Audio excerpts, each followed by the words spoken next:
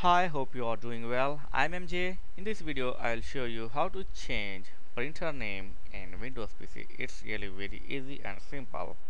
Here, just go to Control Panel, click on Control Panel, then Hardware and Sound, then click on Devices and Manage and Printer. And here it will show the list of printer installed in your PC. Simply, I'm going to click or change the name of my Canon printer. Just right click on this and then select printer properties. Here it shows the printer name. Just change here, change it like I'll give the MJ printer like this, and then simply apply. Your printer name will be changed. This will help when you install the same printer to is, or you have copy of your printer installed to share in your network.